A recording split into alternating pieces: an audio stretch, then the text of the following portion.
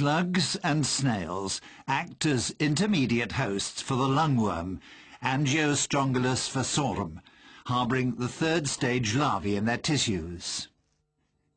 If a dog eats an infected slug or snail, the worm larvae are freed by digestion of the mollusk in the dog's intestine.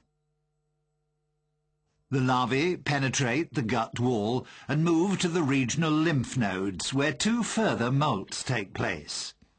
The fifth stage larvae then migrate via the liver and caudal vena cava to the right ventricle. 10 days post-infection, the larvae have reached the right ventricle and pulmonary artery, where they develop to maturity. The adult females produce eggs in which the first stage larvae develop. These eggs travel via the bloodstream to the lungs, where the presence of the parasite causes its pathogenic effects. The first stage larvae hatch out in the lung capillary beds and penetrate the connective tissues.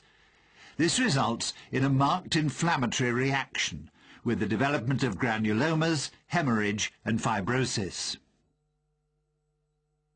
The larvae cross into the alveoli and migrate to the trachea. They are coughed up and subsequently swallowed. The larvae travel along the intestines and are excreted with the feces into the environment. Slugs and snails that come into contact with the feces are infected with these first-stage larvae via oral exposure. Inside the mollusk, development to the infective third larval stage occurs and a new cycle begins.